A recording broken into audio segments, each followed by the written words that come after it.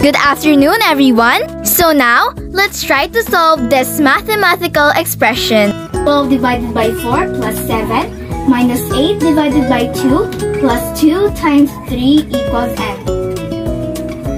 Since there is no grouping symbol or parentheses in our mathematical expression, we will just use Mdas, wherein first we are going to multiply or divide whichever comes first from left to right.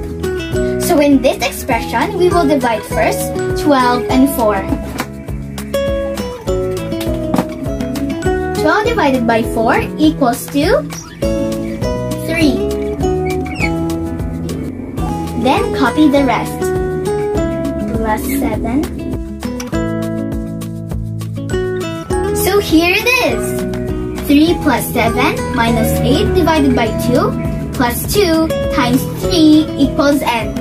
And since we can still see division here, we will divide it first. 8 divided by 2 equals 4. Then copy the rest.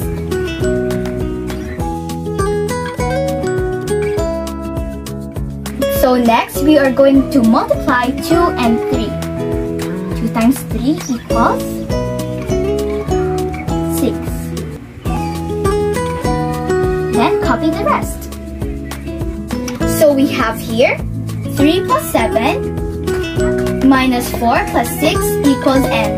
Then the next rule of Mdas is to add or subtract whichever comes first, also from left to right. Now we will add 3 plus 7. 3 plus 7 equals 10.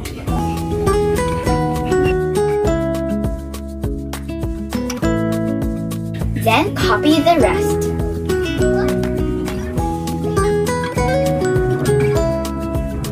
Next, we are going to subtract 10 minus 4.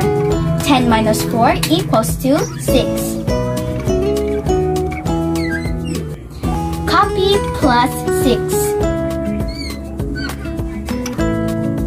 So we have here 6 plus 6 equals n. The last thing we have to do is to add 6 plus 6. 6 plus 6 equals to 12. Therefore, 12 divided by 4 plus 7 minus 8 divided by 2 plus 2 times 3 equals 12. Thank you!